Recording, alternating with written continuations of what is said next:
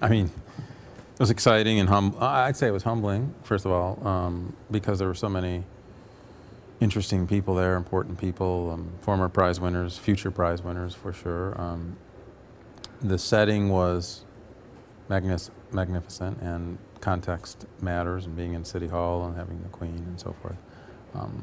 But I think bottom line, it's important to be respected by your peers, and having that acknowledgement, I think, was wonderful. I mean, the setting was great. It's an extra nice touch, but it was just really nice. And Stockholm is a wonderful country, and the international focus of it was special as well, because I think advances in criminology are increasingly crossing borders, and American Society of Criminology is becoming increasingly international. So that part pleased me as well. So I think overall it was just an enriching experience. All right, I agree. It was dreamlike in many ways, and just on so many levels.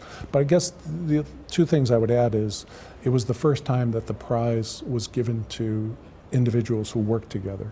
And I think that's really important for criminology.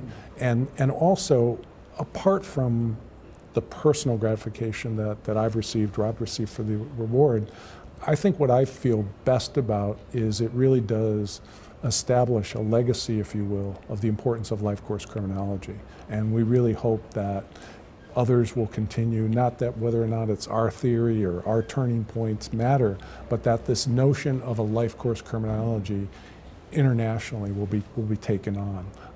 And that's my hope.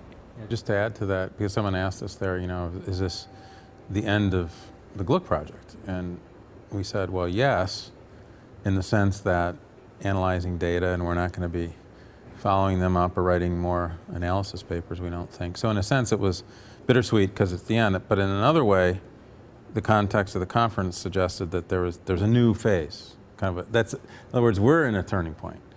And the new phase is going to be the idea of life course criminology and some of the concepts and theories that we put forth being explored by others, but also potentially by ourselves in different settings. Like I'm working on data in Chicago that's following kids up. So the legacy lives on, but there was a sense in which the Gluck project per se ended, but a new phase begins. So that's kind of exciting too.